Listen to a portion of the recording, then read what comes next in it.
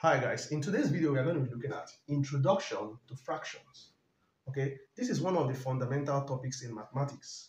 So let's go into it. What is a fraction? A fraction is a part of a whole. This whole could be a whole number. It could also be a whole object. For example, this is a whole number. 1 is a whole number. But when 1 is divided by 3, it becomes a fraction. This means 1 is divided by 3. Okay, so whenever a whole number is divided by another number, we have a fraction. We could also have an object like this. For example, a mother went to the market and bought 1 orange for her 2 sons. When she comes back, she's going to share it into 2 equal parts. 1 all over 2, 1 all over 2. This means that 1 orange is shared by 2 boys. Okay, so we have a fraction like this. 1 orange is shared by 2 boys. So whenever this happens, a fraction is divided into 2 parts, the number at the top and the number at the bottom. The number at the top is called the numerator. The number at the bottom is called the denominator. Very important to note this. So let's go over to this side. We have types of fractions. So there are different types of fractions. The first type of fraction we're going to be looking at is the proper fraction. Okay.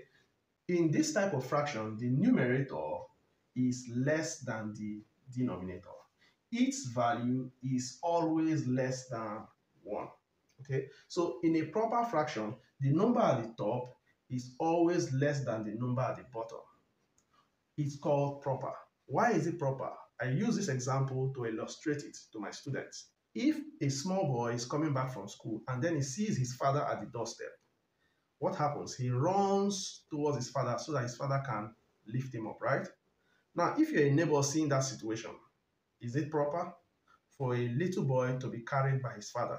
Yes, that is proper. Why is it proper? Because the little boy is smaller than the person lifting him up. So a proper fraction has the number on top smaller than the number at the bottom. So we have 1 over 3 as an example of a proper fraction. We also have 5 all over 6, 2 all over 7.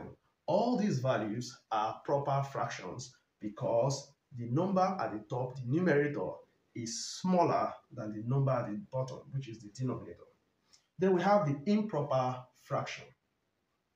The numerator is greater than the denominator, or both equal. So in an improper fraction, the numerator is greater than the denominator. So let's go back to the example we had. But in this case, let's flip roles. A father is coming back from work and he sees his son at the doorstep. He runs towards his son so that his son will lift him up. Is that proper? Does it look nice? No, because the son can't lift the father up. The father is bigger than the son. So it is improper for the son at that tender age to lift his father up. The same thing happens here. It is improper for a small denominator to lift up a bigger numerator. For example, we have 6 all over 4. It's not proper for 4 to be lifting up 6. It's improper. Also, we have 5 all over 3. It's not proper for 5 to be lifted by 3. But also, we have to note that even when both are equal, it is also called improper fraction. So we have 8 all over 8 as an improper fraction. So when we have a situation where we have a smaller number lifting a bigger number, what do we do about it? Then there is a way to remove the extra load. So the third type of fraction is called mixed fraction. What are mixed fractions?